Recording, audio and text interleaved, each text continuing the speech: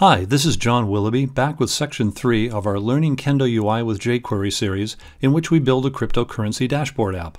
In the first episode of this series, we gathered the project requirements and created the basic design of the app. In the second episode, we started coding and built the basic framework for the app. In this episode, we'll configure the data source for the grid and the chart. The grid for the dashboard will show a list of currencies with the currency label, the list price, and the volume. We'll be using the Kendo UI Datasource component for this. First, we need to define the transport option because we're using a remote data source. We'll be using the Cryptopia API to retrieve a list of alt currencies for a particular base currency. So let's first go back and take a quick look at what that API returns. We'll use the getMarkets option to call the API, and let's specify BTC, which is Bitcoin. And this is what we get back. There's a series of listings here for different alt currencies with a bunch of data. Okay, back to our code. Since we're making a GET request to this endpoint, we'll configure the transport.read option. If we were making a POST request, we'd configure transport.create. To make a PUT request, you configure transport.update.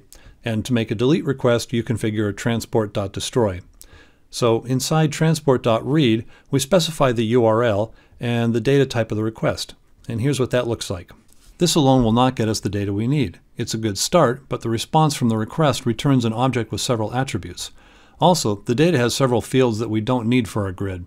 We need to extract the data from the response and save only the fields that we want to use. The schema is the configuration used to parse our response. There are two ways we can extract the data from our response. We can configure the schema.data option and specify the name of the field in the response that contains the data items. Alternately, we can use schema.parse to parse the response. We're going to use the latter method because we'll do some additional processing on the data to save certain fields. So remember the data that we saw returned from the API. Take a look at that here. Okay, notice how the label field is a trading pair. We only want the characters before the slash to appear for our label. And we see that all the numbers are being formatted in scientific notation. Cryptocurrencies are bought and sold in fractions. Hiding the digits hides important information and makes it difficult to compare data points. So we're going to remedy this by setting the number of decimals to 8 using JavaScript's toFixed method. So we add the schema section to our data source. We split up the label using the slash character, and we fix the numbers for volume and price.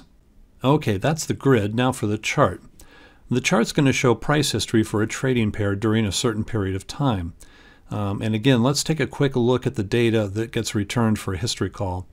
So if we see here, we're going to use the trading pair dash and USDT to build the data source. So the URL to retrieve the last 24 hours of market history looks like the following here. We use the get market history and dash underscore USDT that defines the trading pair. The Cryptopia API also lets us set the number of hours as a parameter. It's possible to set the hours in the URL, but we're going to set it in the transport.data configuration. Our chart will allow users to select different time periods, and we want to update the request by changing the data parameter instead of having to change the URL. So this is the data source object that gets the market history for us. We specify the trading pair as part of the URL, and we set the number of hours as part of the data that's passed. We also added in a schema section here too to identify and process the info that we want to use. Looks pretty simple. One more thing, we need to get some min and max data, and we're going to use the aggregate function for that. Aggregate functions perform a calculation on a group of data items for a particular field and returns a single value. To create an aggregate, we have to add an aggregate array to the data source object. For each aggregate, you specify the field name and the aggregate function.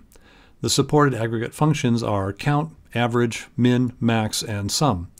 Before we implement the aggregates, let's go back and take a quick peek at the data that's returned from the response. And it looks like this. So what we're going to want to do is get a count of all the items, and then we'll want to get the min, max, and average for the price. And lastly, we want to get a sum of the amounts, which is the volume. So we add the aggregates to the data source here, and there we go. So in this section, we set up the data source for the grid and the chart. We learned how to configure the transport object to get the data, parse the response with the schema object, and perform aggregate calculations by configuring the aggregate option. In the next two sections of this series, we're going to actually use the data when we implement the grid and the chart. See you in the next section.